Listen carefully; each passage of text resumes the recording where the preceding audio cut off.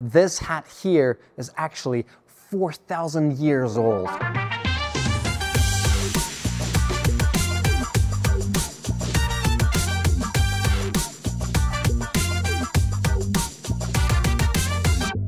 Hey everyone, this is Jaeger here, a member of PATH, and today I am very excited because I'm going to visit an art exhibition which is called The Echo of Camel Bells Along the Silk Road.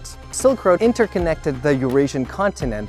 It also promoted the intermingling of world civilizations. It's a trading road, but it's also a road of art.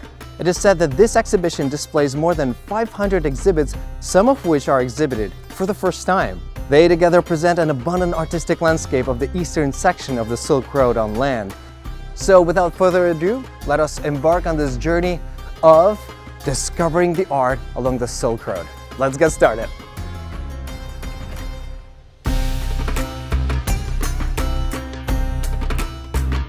Look at this statue of Buddha. It's a crown Buddha and it was brought from Longmen grottos of Luoyang in Henan province. And you can see how huge it is. It's actually the biggest exhibit here, and together with its base, its total weight is more than 7 tons. Standing next to it and looking at it, it's got that solemn feel. As early as the 1st century AD, Buddhism spread from India to China along the Silk Road, and with it came the Buddhist tradition of building grottos and Buddhist caves. One of the highlights of this art exhibition is that there are 5 replica grottos. The mural images were digitized and a 1-to-1 model was made according to the size of the original cave.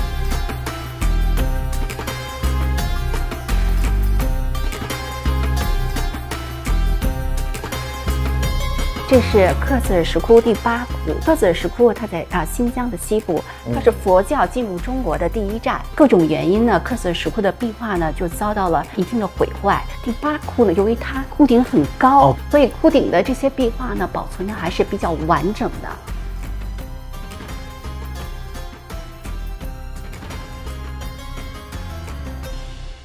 This is probably the most luxurious item I've ever seen in my life. It's totally made of pure gold. This is a special mask and it was used to cover the face of the person who died. So it was made in the shape of the tomb owner. What's really cool is that its eyes, the beard, and the eyebrows, it's made using rubies.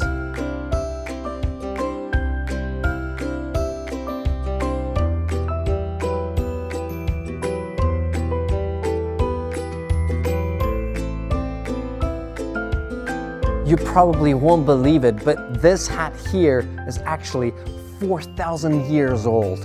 This hat has been preserved so well. It's just so beautiful.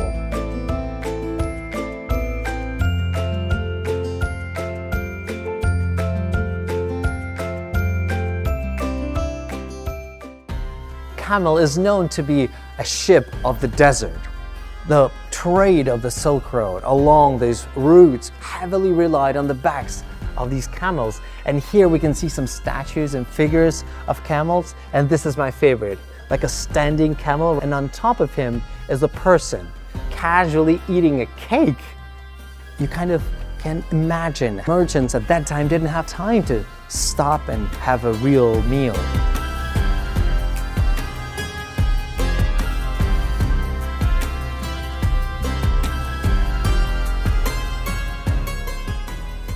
Why 会选择这个展来看？